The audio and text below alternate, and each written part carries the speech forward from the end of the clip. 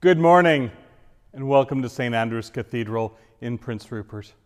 I'm David Lehman, the Bishop of Caledonia, and we gather on this, the 12th Sunday after Pentecost, the 15th of August, 2021, to offer our time of worship and praise. Our service today is found in the Book of Alternative Services and is a service of morning prayer. The Diocese of Caledonia ministers on and with 10 First Nations: the Haida, Shimshan, Niska, Haisla, Gitsan, Wissetiwin, the Delkani, the Sakani, the Dunija, and Cree, along with the Métis, a privilege we gratefully acknowledge. We invite you to sing the hymns, pray the prayers, and to reflect on the readings. Our opening hymn is "Come, Let Us to the Lord Our God."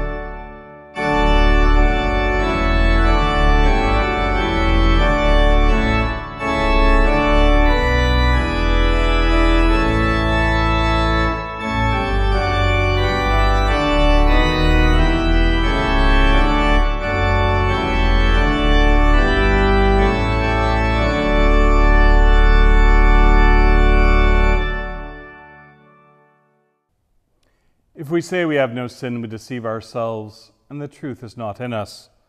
But if we confess our sins, God is faithful and just, and will forgive our sins and cleanse us from all unrighteousness. Dear friends in Christ, as we prepare to worship Almighty God, let us with penitent and obedient hearts confess our sins, that we may obtain forgiveness by God's infinite goodness and mercy. Most merciful God, we confess that we have sinned against you in thought, word, and deed, by what we have done and by what we have left undone. We have not loved you with our whole heart. We have not loved our neighbors as ourselves. We are truly sorry and we humbly repent. For the sake of your Son, Jesus Christ, have mercy on us and forgive us, that we may delight in your will and walk in your ways, to the glory of your name.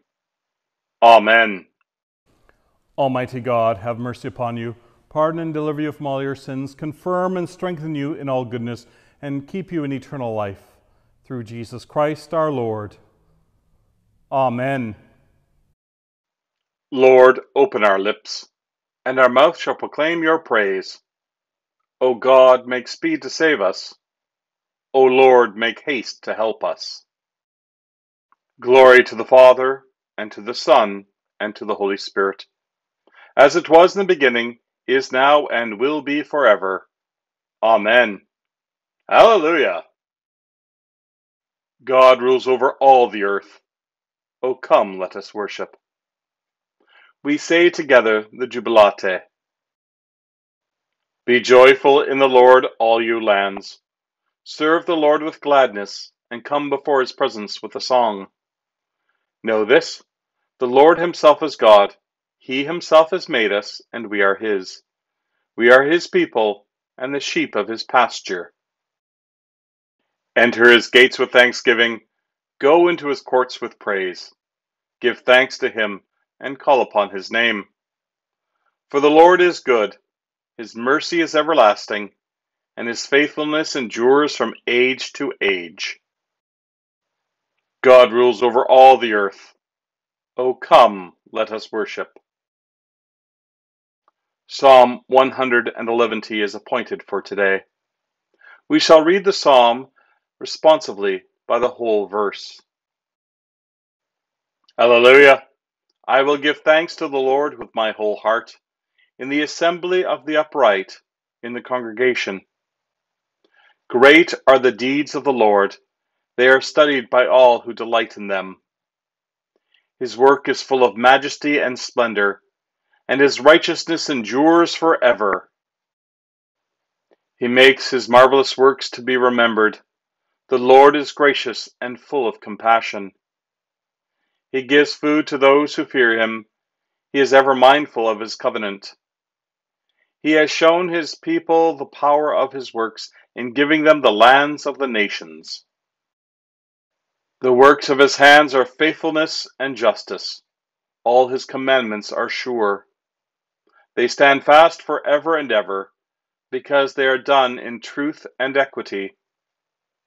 He sent redemption to his people. He commanded his covenant forever. Holy and awesome is his name. The fear of the Lord is the beginning of wisdom. Those who act accordingly have a good understanding. His praise endures forever. Glory to the Father, and to the Son, and to the Holy Spirit, as it was in the beginning, is now, and will be forever. Amen. As David approached death, a struggle occurred regarding who should succeed him, his eldest living son, or he whom he had chosen, namely Solomon. David has confirmed that Solomon will be king. The first reading is written in the first book of Kings, beginning in the 2nd chapter at the 10th verse. Then David slept with his ancestors and was buried in the city of David. The time that David reigned over Israel was 40 years. He reigned 7 years in Hebron and 33 years in Jerusalem. So Solomon sat on the throne of his father David, and his kingdom was firmly established. Solomon loved the Lord, walking in the statutes of his father David, only he sacrificed and offered incense at the high places. The king went to Gibeon to sacrifice there, for that was the principal high place. Solomon used to offer 1,000 burnt offerings on that altar. At Gibeon the Lord appeared to Solomon in a dream by night, and God said, "Ask what I should give you." And Solomon said, "You have shown great and steadfast love to your servant, my father David, because he walked before you in faithfulness, in righteousness, and in uprightness of heart toward you. And you have kept for him this great and steadfast love, and have given him a son to sit on his throne today. And now, O Lord my God, you have made your servant king in place of my father David, although I am only a little child. I do not know how to go out or come in, and your servant is in the midst of the people whom you have chosen, a great people, so numerous they can not be numbered or counted. Give your servant therefore an understanding mind to govern your people, able to discern between good and evil, for who can govern this your great people?" It pleased the Lord that Solomon had asked this. God said to him, "Because you have asked this, and have not asked for yourself long life or riches, or for the life of your enemies, but have asked for yourself understanding to discern what is right, I now do according to your word. Indeed, I give you a wise and discerning mind. No one like you has been before you, and no one like you shall arise after you. I give you also what you have not asked, both riches and honor, all your life. No other king shall compare with you if you will walk in my ways, keeping my statutes and my commandments, as your father David walked. Then I will lengthen your life." The word of the Lord. Thanks be to God. We sing again, "Blessed are the pure in heart."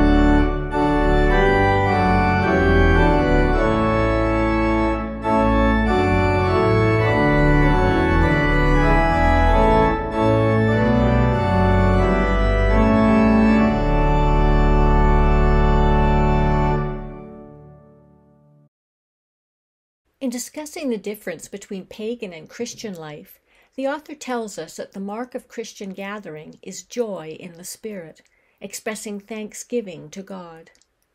The second reading is written in Paul's letter to the Ephesians, beginning in the 5th chapter at the 15th verse. Be careful then how you live, not as unwise people, but as wise, making the most of the time, because the days are evil. So do not be foolish, but understand what the will of the Lord is.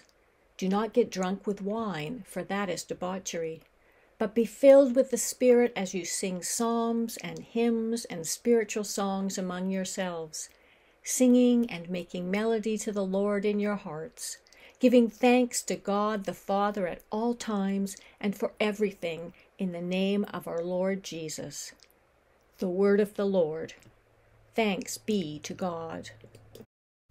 Our gradual hymn is "At the Name of Jesus." Please join us.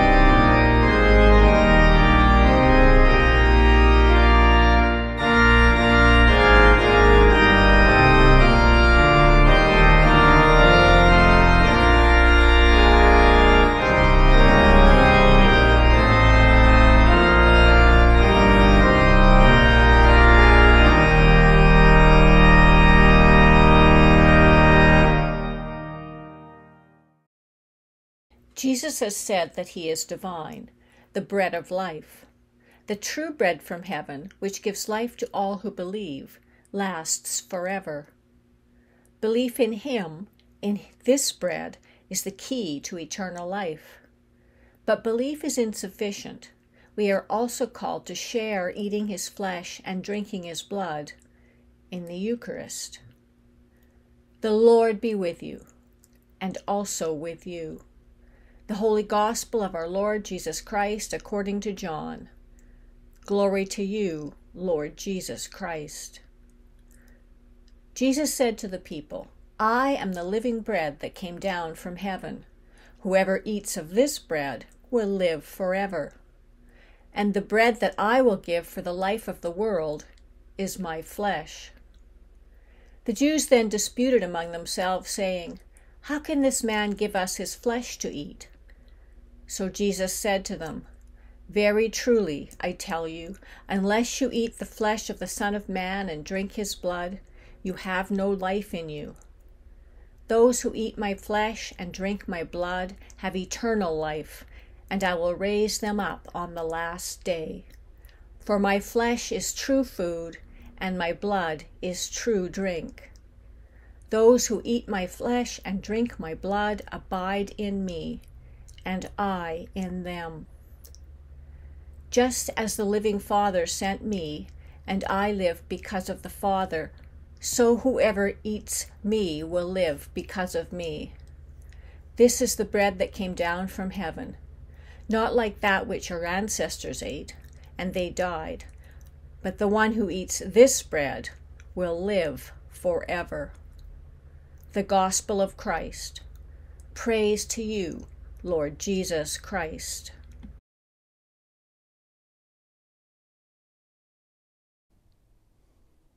May the words of my mouth and the meditation of all our hearts be ever acceptable in your sight, O God, our strength and our salvation. Amen.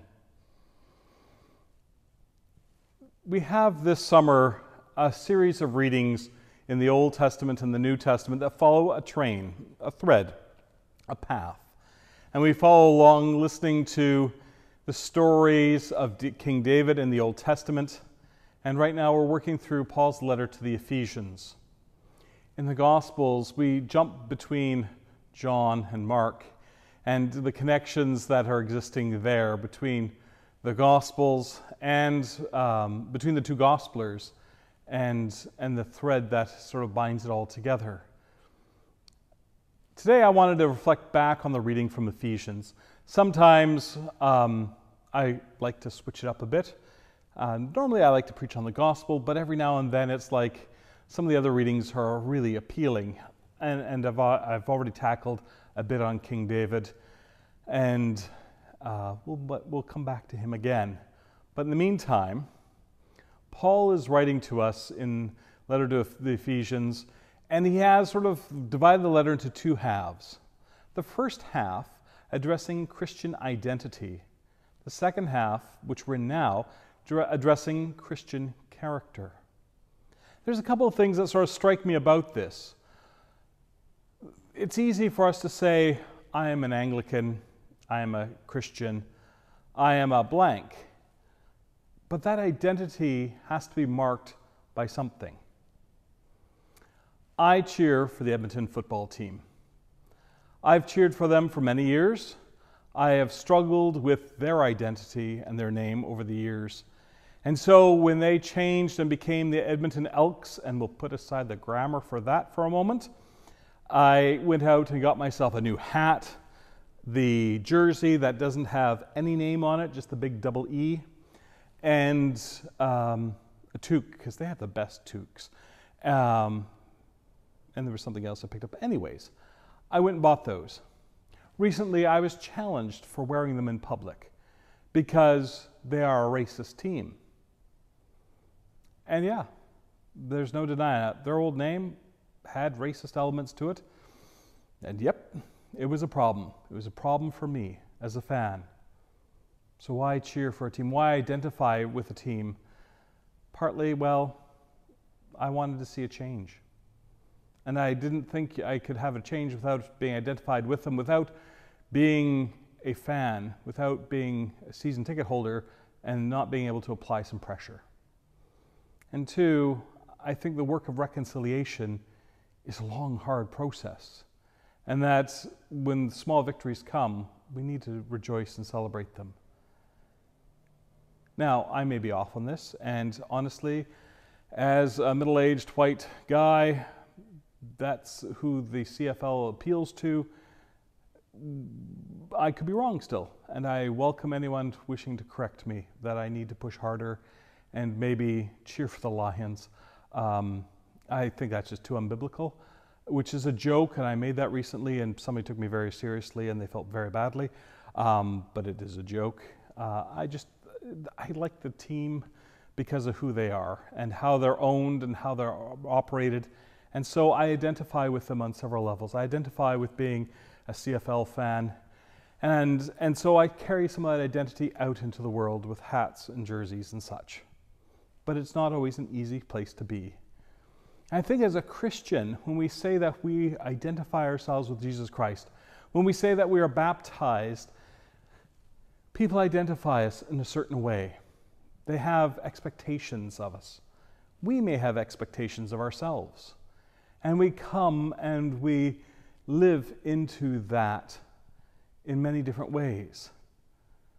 And so as we identify ourselves and we claim that we are indeed a child of God, a brother of or sister of Christ Jesus, and that we are filled with the Holy Spirit, and that we live in the life of the Trinity, Paul tells us in Ephesians that that should be reflected in our character, that our actions should flow out of this identity, that if we believe and hold fast and acknowledge that Jesus Christ came for us, paid the atoning price for our sins on the cross, gives us an opportunity to become co-heirs in the heavenly realms, that our character should reflect this.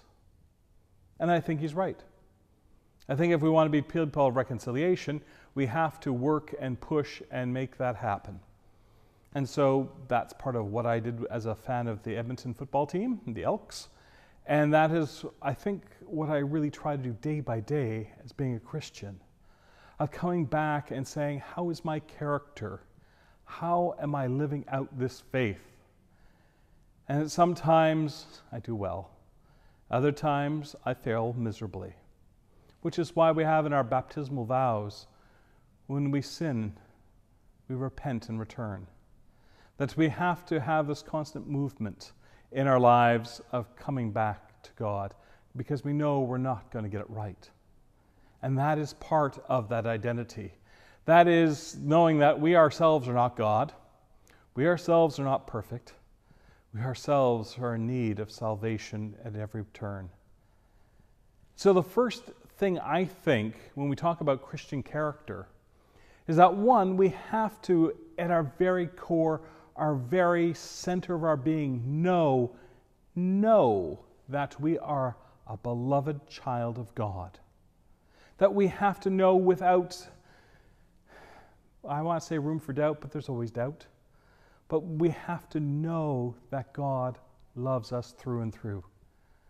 Jesus didn't go to the cross because, well, it was that day. He had nothing else to do.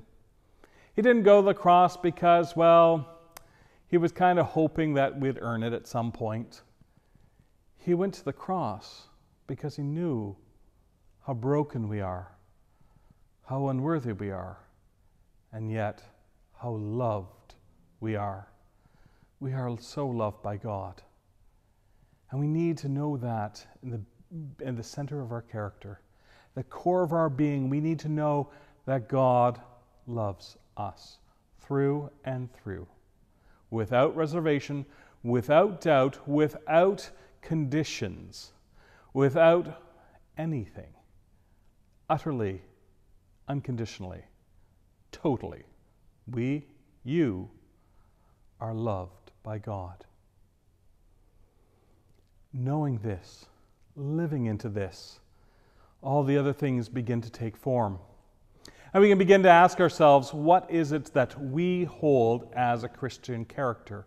What is it that we look to in the Christian leaders, in the saints who are around us and the saints who have gone before us, that we see as those qualities that we wish to emulate in our lives? What are those things that we want to hold dear? And for each of us, that list may be a little different. For each of us, that list will be formed by our experiences, but more importantly, by the gifting God has given us.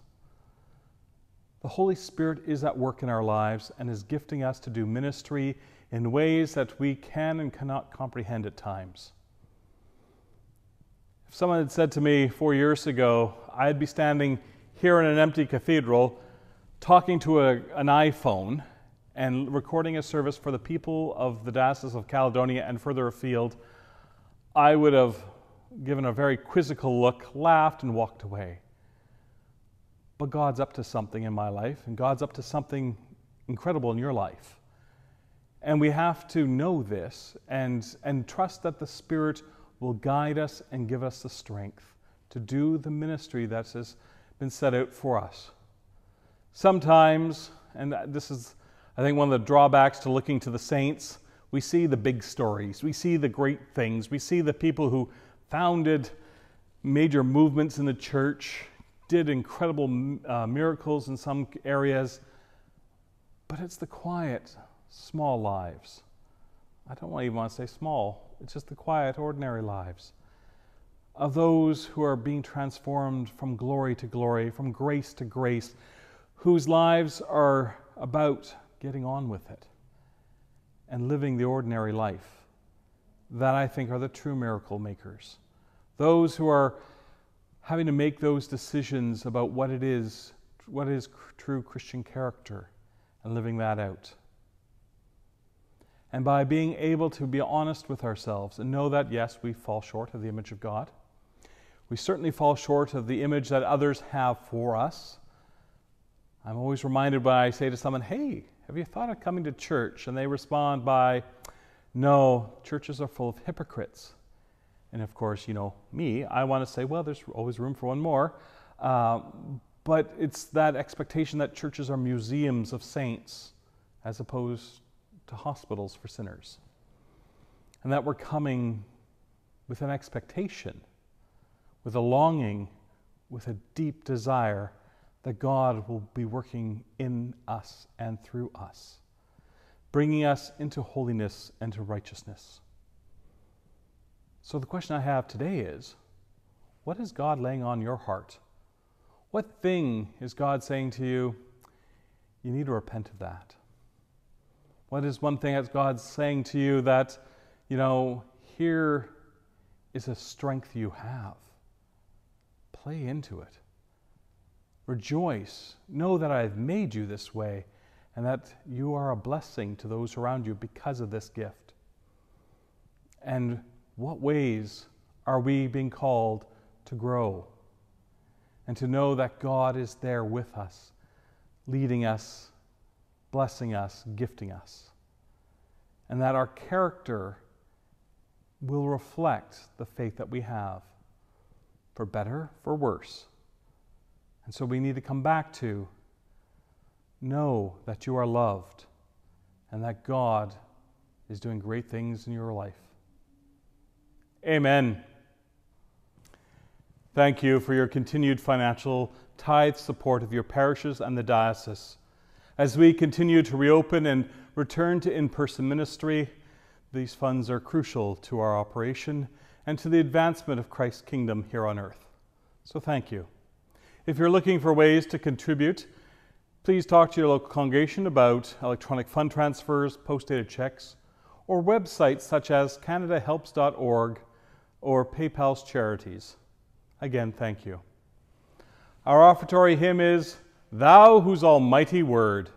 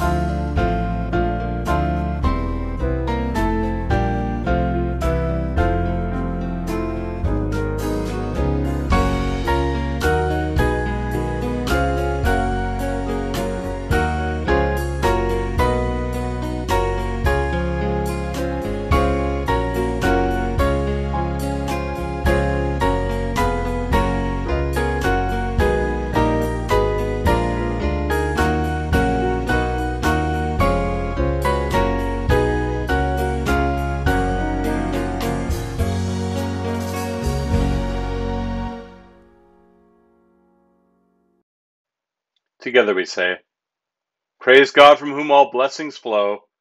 Praise him, all creatures here below. Praise him above, ye heavenly host. Praise Father, Son, and Holy Ghost. Amen. Let us confess our baptismal faith as we say together, I believe in God, the Father Almighty, creator of heaven and earth. I believe in Jesus Christ, his only Son, our Lord. He was conceived by the power of the Holy Spirit and born of the Virgin Mary. He suffered under Pontius Pilate, was crucified, died, and was buried. He descended to the dead. On the third day he rose again.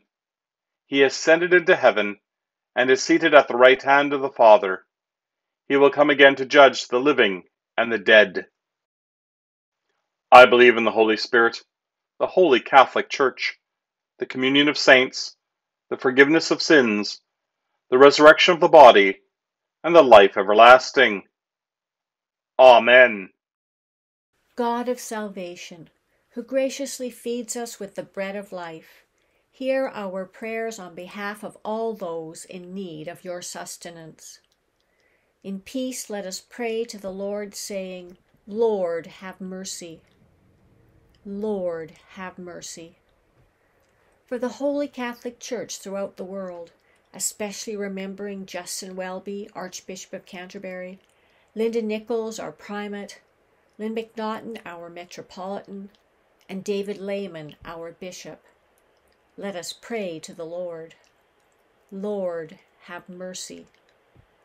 For presbyters, deacons, and all who minister in Christ, and for all the holy people of God. In the Anglican Communion cycle of prayer, we pray for the Anglican Church of Southern Africa. In our Diocesan cycle of prayer, we pray for the Stewart-Nechako Lakes Regional Parish. Let us pray to the Lord. Lord, have mercy. For this holy gathering, for all who worship in person today, and for all who enter with faith, reverence, and fear of God, let us pray to the Lord. Lord, have mercy. For this country, for all nations and their leaders, and for our communities, let us pray to the Lord. Lord, have mercy. For all those in danger and need, the sick and the suffering, prisoners, captives, and their families, for those who are hungry, homeless, and oppressed, let us pray to the Lord. Lord, have mercy. For individuals, families, and nations, and for all care providers as COVID-19 continues to take its toll directly and indirectly, let us pray to the Lord. Lord, have mercy. For war-torn Afghanistan as the Taliban continue to make advances, let us pray to the Lord.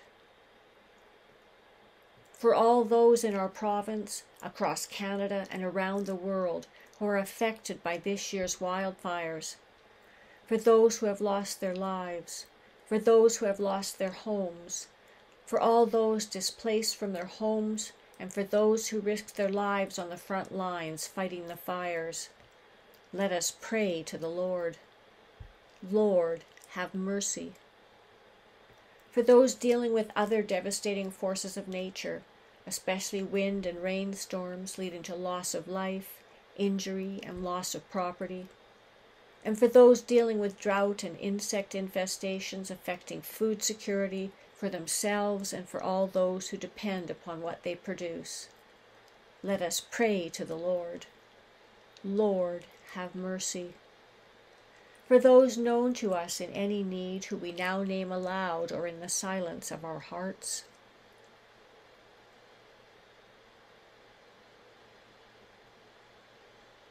let us pray to the Lord. Lord, have mercy. For those who have died, for the dying, and for those who care for them, let us pray to the Lord. Lord, have mercy. For ourselves, our families, friends, and companions on the way, and for all those we love, let us pray to the Lord. Lord, have mercy. Giver of life, feed us and strengthen us with your word, that we may have the courage to feed the needs of others generously and faithfully. Amen. Together we pray for the mission of the Church. Draw your Church together, O Lord, into one great company of disciples, together following our Lord Jesus Christ into every walk of life, together serving him in his mission to the world, and together witnessing to his love on every continent and island. We ask this in his name and for his sake. Amen. The Collect for this day. Together let us pray. Almighty God, you have broken the tyranny of sin and sent into our hearts the Spirit of your Son. Give us grace to dedicate our freedom to your service, that all people may know the glorious liberty of the children of God. Through Jesus Christ our Lord, who lives and reigns with you and the Holy Spirit, one God, now and forever. Amen. And now, as our Saviour Christ has taught us, and in the language closest to our hearts, we are bold to say, Our Father, who art in heaven, hallowed be thy name. Thy kingdom come, thy will be done on earth as it is in heaven. Give us this day our daily bread, and forgive us our trespasses, as we forgive those who trespass against us. And lead us not into temptation, but deliver us from evil. For thine is the kingdom, the power, and the glory, forever and ever. Amen. Thank you for joining us for our time of worship today. We pray that you'll continue to gather with us as you have opportunity throughout the week. Monday to Saturday at 12:15 from here in the Cathedral, we have a service of midday prayer. You'll find that on the Cathedral Facebook page. At 9 p.m. nightly, you'll find me in my study leading a service of prayer of Compline, again on the Diocesan Facebook page, or later on our other social media platforms. We invite you to join us as you're able. We give thanks for those who've been able to worship with us today and for those who helped bring the service together. We pray God's blessing be upon you this day and this week. For the peace of God, which passes all understanding, keep your hearts and minds in the knowledge and love of God and of His Son, our Lord and Savior, Jesus Christ. And the blessing of God Almighty, the Father, the Son, and the Holy Spirit be with you this day and indeed forevermore. Amen. Our concluding hymn today is Joyful, Joyful, We Adore Thee. Let us go forth singing.